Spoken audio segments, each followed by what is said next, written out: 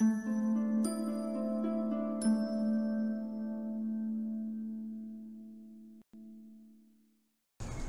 up, y'all? Liora here, back at you on the Sacred Flow Art channel with another hula hooping tutorial. Last week we went over breaks, and as mentioned before, this week we are going to cover paddles. Alright hoopers, so paddles are a little bit trickier than breaks, but if you've got breaks down, I'm sure you'll be able to get paddles. Now, when I first learned paddles, I was taught to practice shoulder hooping.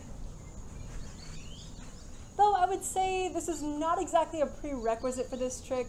The prerequisite is that you just know how to hula hoop around your waist. And it really helps if you have breaking down too. So, just like a break, we're going to be switching the direction of the hula hoop with our hand or with our arm. Only this time, instead of switching direction on the outside of the hula hoop, you're now going to be tucking an arm in while the hoop is moving, grabbing the hoop and sending it in the other direction.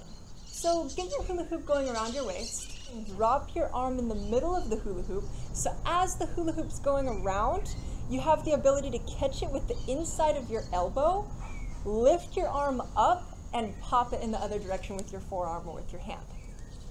It will look like this.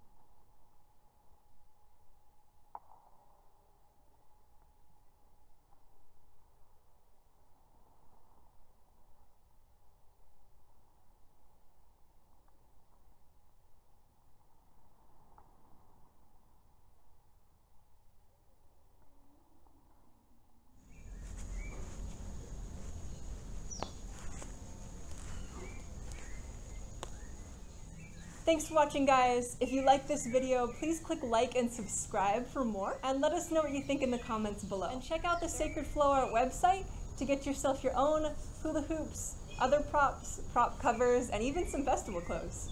Don't forget, you can use my code InfinityTrinity to get yourself a discount. I'm Liora of Infinite Comings. You can find me here on YouTube, Instagram, Facebook, as well as Patreon, where we can collaborate in exchange for hula hooping lessons, yoga lessons, postcards from all around the world as we are crusading on a journey called Unite the World Firsthand. So check it out. And yeah, thanks for watching.